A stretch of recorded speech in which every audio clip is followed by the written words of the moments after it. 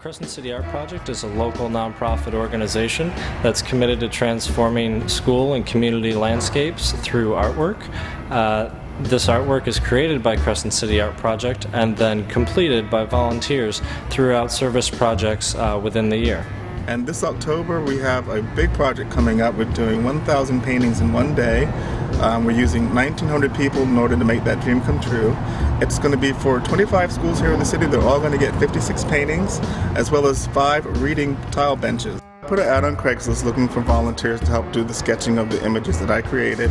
And the response is pretty overwhelming. I wish my space was big enough to accommodate more people, but I've had people come steadily every day for the last 2 weeks. We're actually ahead of the game now. We're at 18 schools. We're close to our completed 25 schools.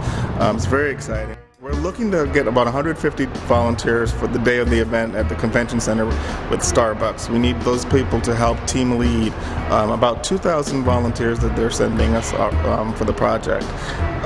We would like to have them be artistic, but you don't necessarily have to be artistically inclined. We're also having the schools participate by sending some of their faculty members to help facilitate the day's event. Anybody who can not only be there on hand, but also lend their story of life in New Orleans post-Katrina.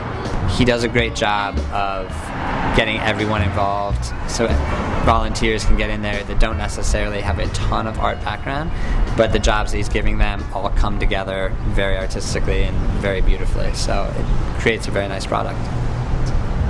The ones in the library for sure get some of our students' attention, and they talk about them and point them out and pick their favorite ones and talk about how they've created the images that they have. So I definitely just think, again, it adds so much to the culture of schools, and having kids be able to feel a great sense of pride in their campus. One day in February, our buildings and our walls went from white, plain, drab, lack of color to filled with color, emotion. The color has added so much life and enthusiasm to the hallways that the boys and girls, when they enter, forget that they're working in a modular building. My school has a bunch of pictures that are fantastic, and out of them all, there are so many different kinds that can mean different things. Most of them mean to do hard work in our schoolwork. Most of them mean to be kind to others and be polite. This one behind me it's just a pretty mural. It makes me realize that the world can be a beautiful place if you just think about it.